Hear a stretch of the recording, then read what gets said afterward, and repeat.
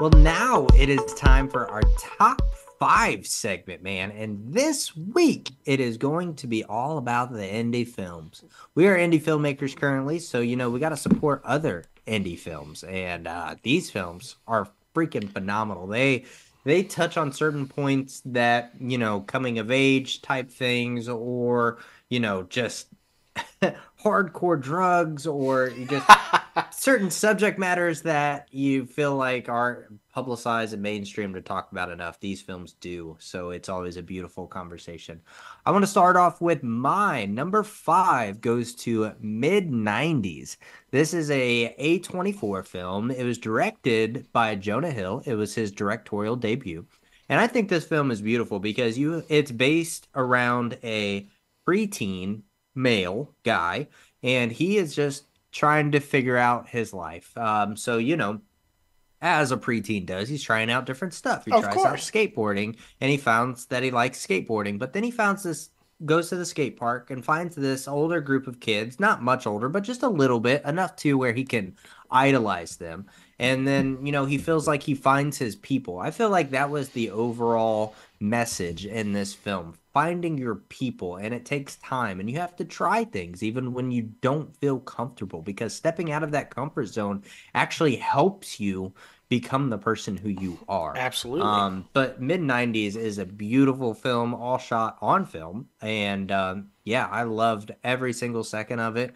And actually might watch it again here soon. But yeah, number five for me is mid 90s. Nice. Okay, my number five is also a coming of age story, but not the way that you would think. It's also about a legendary all-girl rock band that ends up spawning a whole lot of other people, if you're not familiar. I'm talking about The Runaways, which I just came across. It just happened to pop up on my radar when I was trying to find something to watch. I try to find these like little hidden gems, and this one kind of popped up.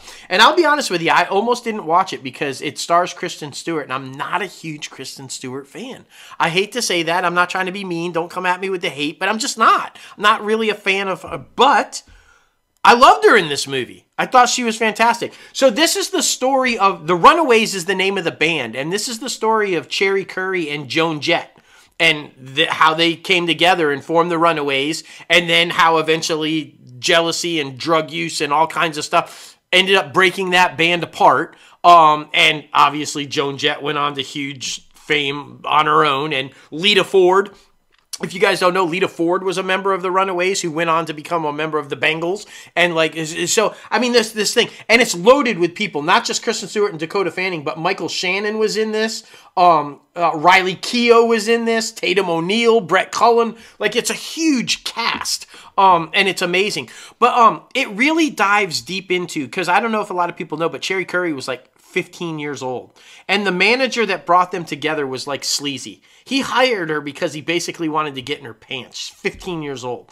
And put this all girl, and he got them the record deal, but when they got the record deal, when they were signed with the label, and when they were touring, and Cherry got on drugs and alcohol and got into trouble. Fame got to her, and it started causing friction.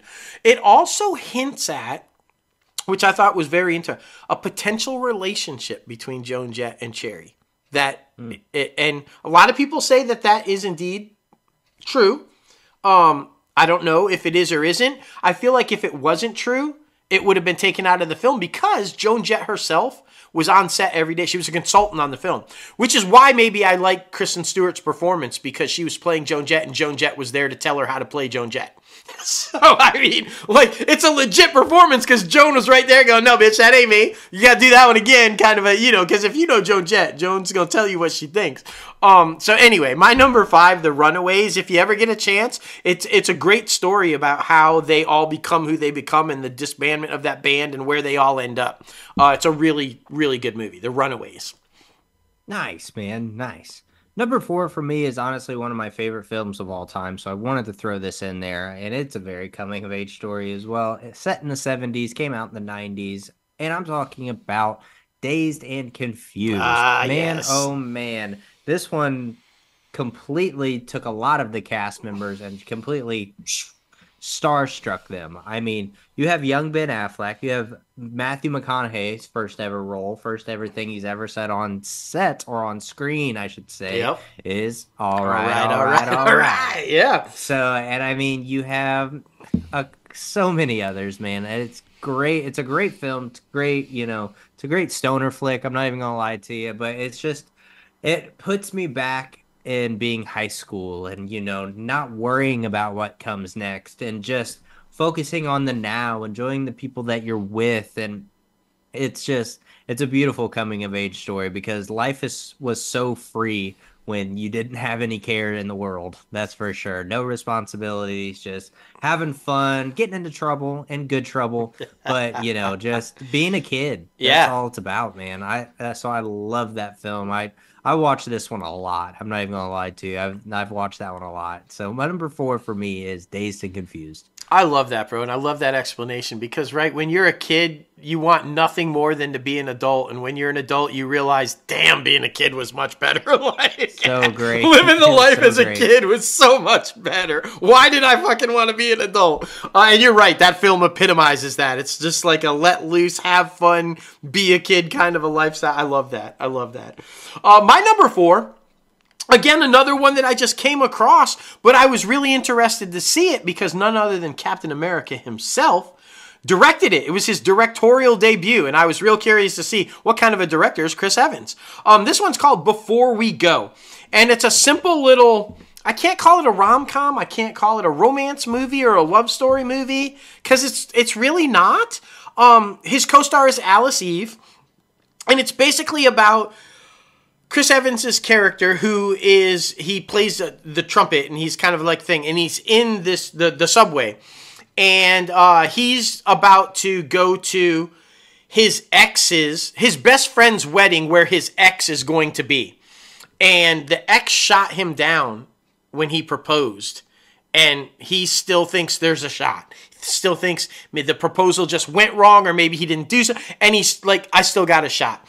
And then he sees this woman who's trying to catch the train because she's got to get to Boston, and she drops her phone. And she misses the train, and she's all upset, and then somebody steals her purse, and he picks up the busted phone, tries to give it back to her or whatever. Then he says, I'll pay for a cab to get you to Boston, but then his credit card is declined, and then his other credit card is over the limit, and he can't. And then he said, well, let me get you a hotel room, and she's like, I can't, I have to be at Boston. Okay, well, let me see if I can get a car to get you. So they basically end up hanging out the whole night in New York together, and they kind of reveal each other's lives to each other, and they kind of fall in love with each other, and but not.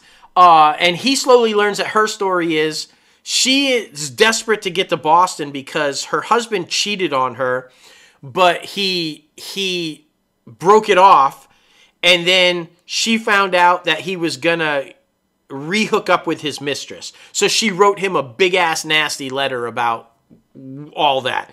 But then he decided not to hook up with the mistress, and now she doesn't want him to see the letter because she's hoping to save the marriage. And so he finds out about that, and she finds out about the disaster with the proposal and everything. And basically they don't ever get to go to Boston, and they end up staying the whole night, and it's cute. They go into little restaurants. They end up at a party where they pretend to be the band, and they sing, and he plays, but then the real band comes, and they get the fuck out of there kind of. It's just a really fun, what would you do if you're spending the whole night in New York together and you don't really know each other kind of a thing. But she ends up going to the best friend's wedding with him and pretending to be his girlfriend in front of his ex, and then he finds out that he runs out when he sees her because he gets nervous. But she finds out that his ex is pregnant and that it's really over. There's no shot. So she convinces him to go back in and talk to the ex and say, you got to go resolve that because it's over. It's never happening. You got it. She's moved on, kind of a thing.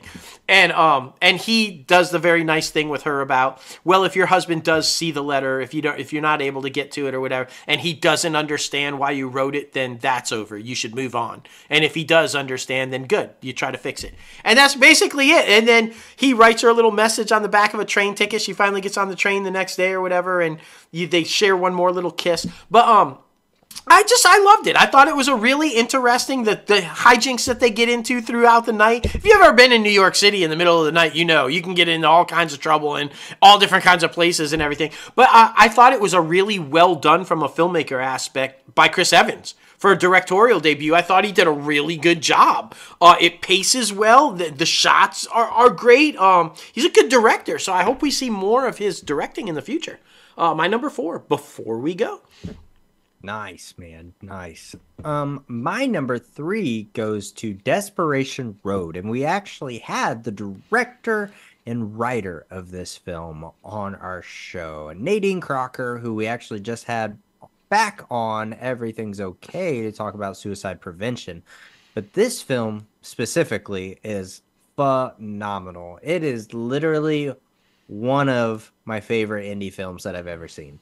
Like, it's so freaking good. It's just about a mom just trying to run away from an abusive husband who gets into a little bit of trouble just defending herself, but that in turn makes her go on the run, elude the police. I don't want to give too much away, but it is freaking phenomenal. It's got Mel Gibson in it.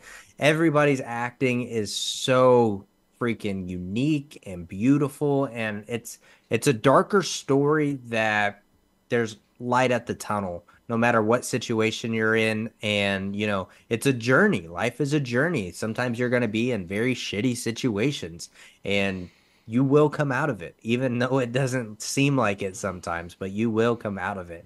And that's what this film is. It's so freaking good. You guys can rent this right now on Amazon. Yeah. So be sure to do that, because like I said, it's one of the best indie films that I've ever seen. Yeah. Desperation Road. Oh, without doubt. And it's got Garrett Hedlund in it, if you guys are Garrett Hedlund fans. And it's got our friend Ella Thomas in it. So many great people in the cast. But I really liked this one because it's got a unique twist to it. You find something out, and we're not going to spoil it to you because the twist is like an oh shit moment, but it's got a unique little twist in it that you go, oh shit. And you realize how the whole story plays out, and it's just brilliant. Yeah, I'm right there with you. I think great pick. My number 3 is also on Amazon. You can rent it and do a Nadine Crocker double feature, because my number 3 is her other independent film, which is also phenomenal and really intense, Continue. And this one is her semi-autobiographical film about suicide. If you guys don't know, Nadine did try to take her own life numerous times in the past and struggled with addiction and mental health problems and cutting, and overcame all of that to now do the life that she's doing and her purpose of trying to help others through it. But this film takes a really stark look at not just suicide, but mental health and how people cope with and sometimes not cope with mental health, and how it addresses how it needs to be talked about more. It's a very intense film. I will warn you all that the first 5 minutes is really hard to get through because of the subject matter, but once you do, you see the story and the importance of this film. It's an amazing film. Nadine is a stellar human being. There's a reason why we both have her on the list at the end and love these movies. She's a phenomenal filmmaker, but she's an even more phenomenal human being, and we love her to death. So yeah, hook yourself up, get on Amazon, do a double feature, continue at Desperation Road, boom, you're good to go. That's our number 3s. That's right, man. That's right. Number 2 for me, speaking of Heath Ledger earlier in the show, this film is wild. It is titled Candy, and it is an Australian indie film. He liked to go back over to his home country and do those.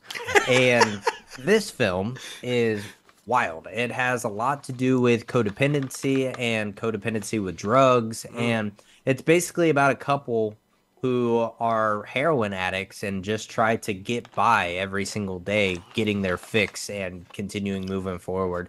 And then realizing that the girl realizes that she needs to separate from him so that she can get her life together.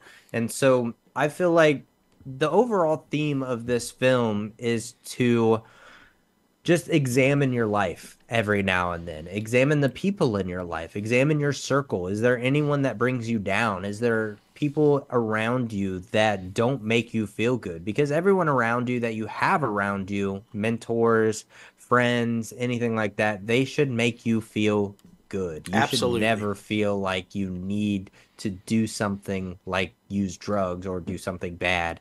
And I think that's what this film really brought out. And, sometimes you don't even realize you're caught up in the mess. But then when you separate yourself from that person, you are like, wow, they are going through their own thing and I was going through my thing and we just found something that made us feel good in the time.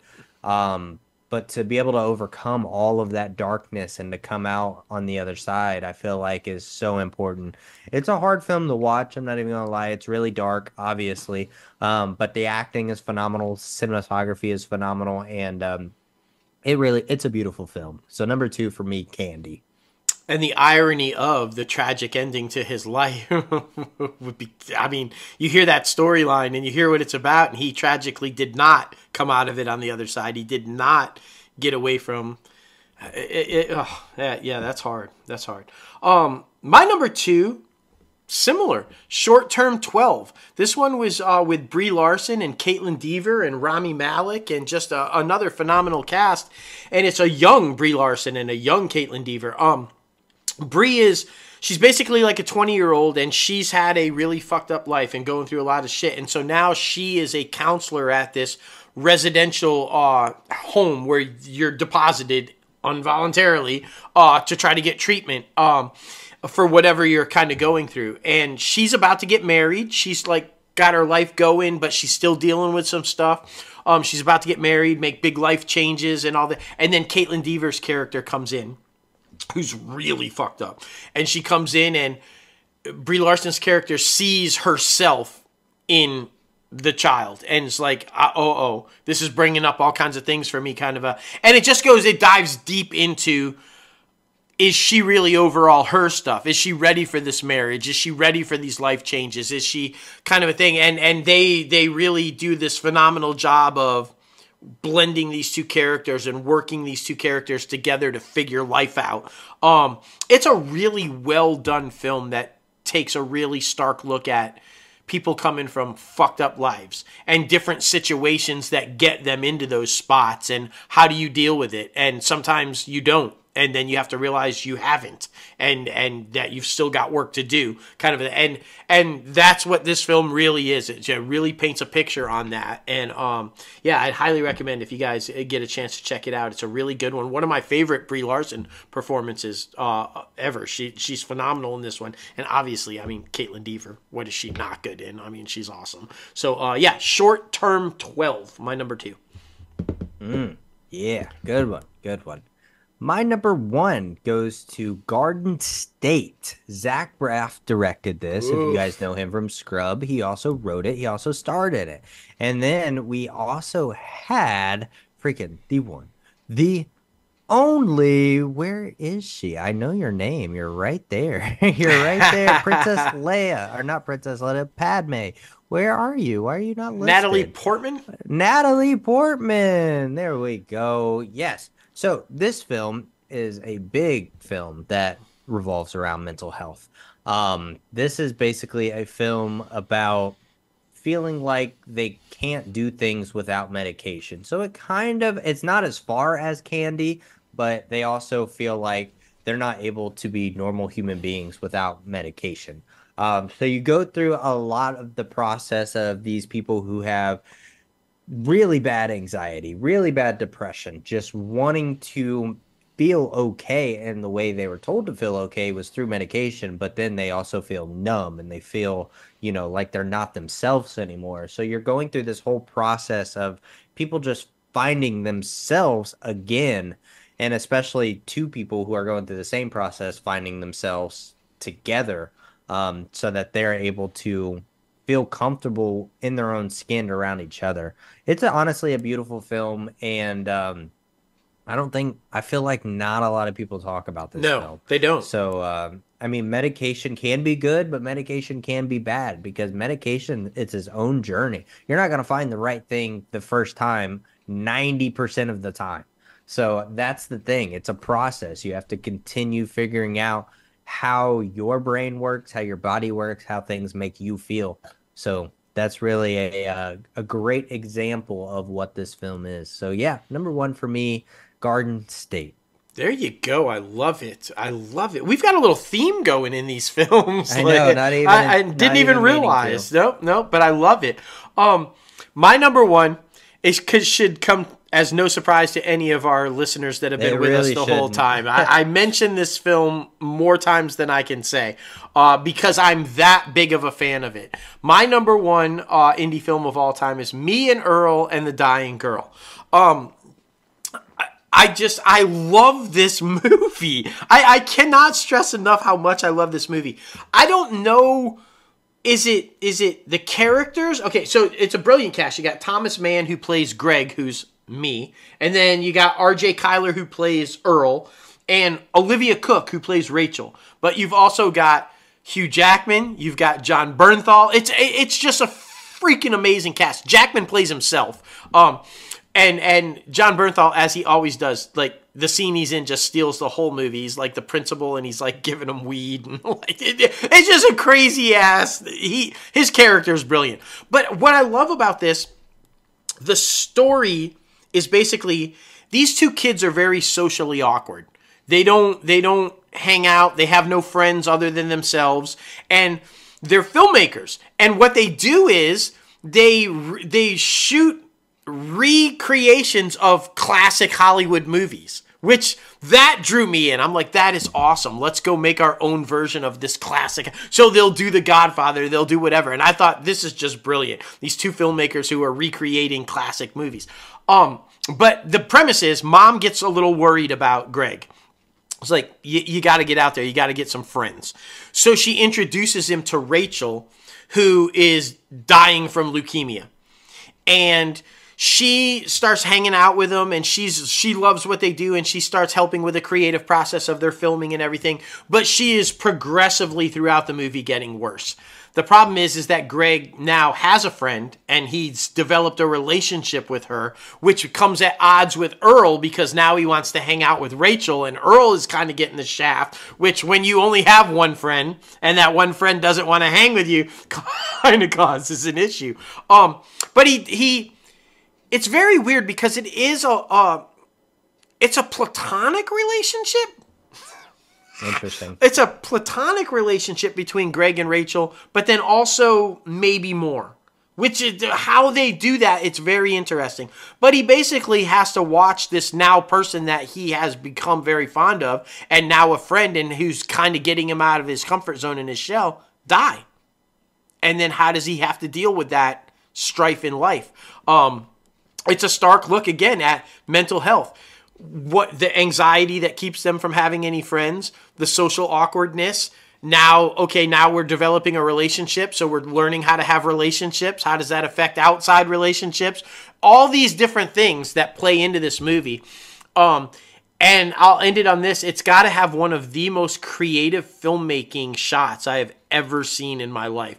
It's a continuous one shot where they are walking and they are going upstairs into the apartment or whatever room they're in. And as they're walking, the camera, it goes upside down. The whole thing shifts upside down for whatever reason. And it's kind of like, it's one of the most interesting shots I've ever seen on film. I'm like, I don't know. Maybe they did it with a jib and a crane and where the camera just, I don't know how they pulled it off. But it's a really interesting.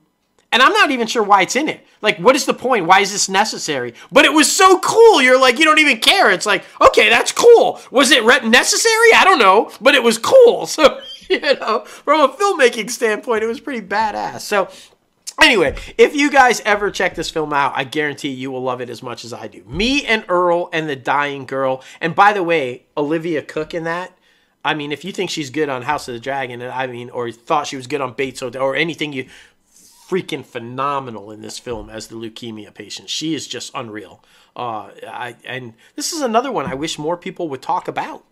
It was based on a book. I don't think enough people know that. It's based on a book, but this is one that people don't talk nearly enough about that I think they should see it. You should just see it. Agreed, man. Agreed. Gotta love the indie genre. That's for sure. Gotta love the and mental health. Where did that come from? All of these films were basically like stark looks at mental health. Like, I mean, Once you talk about it, you give it less power, and that's freeing. So yes, it's all good. I love that. Good. But hey, guys, be sure to let us know what your favorite indie film is. Comment below or reach out to us on Twitter, Instagram, any of the good places. We love the fan interaction, so we are here for it. That is for sure.